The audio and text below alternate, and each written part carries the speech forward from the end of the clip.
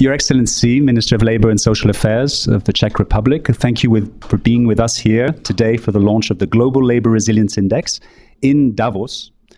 And the Czech Republic is one of the stronger resilient labour markets in the world. It comes at 22nd out of 145 countries. And we'd love to have your perspective on what makes the Czech Republic a strong labour market today, and what could be some things that could improve in order to put you in the top 20. Well, thank you very much for the invitation. The current situation in the Czech Republic is very good. We do have the highest employment rate in the whole EU, or if I could also say the lowest unemployment rate in the whole EU. It's 2.9%. I think, but there are two main areas what could be done actually much better. The first thing is when we look at the figures concerning the resilience of labor markets, we still do have problem with reconciliation of family and work life. It means that especially young women with small children, they are not integrated in the labor market, not so good as we would wish. So a lot of things have to be done, especially things like preschool facilities. We work on it actually in the Czech Republic. And the second thing is we still do have problem with the generation 50 plus.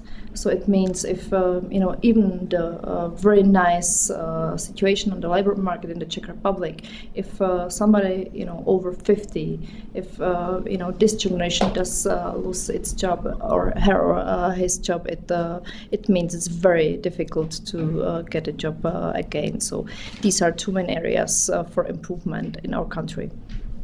Excellent, very clear. One of the areas also which was identified for the Czech Republic is you have such a low unemployment rate, which is a good thing, which also means that there are skill gaps. There are some companies which are just not able to hire the right skills, and this could slow down the economy.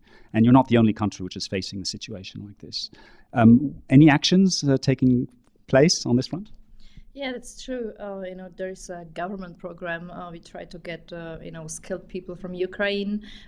This is working quite well. It's a quite new program, but I have to say that as a social democrat, because I'm from the left-wing political spectrum, we still try to actually use the domestic reservoir for as I said, people over 50 and especially young women with small children, because there is still I would say a lot of people who could find jobs. So yeah.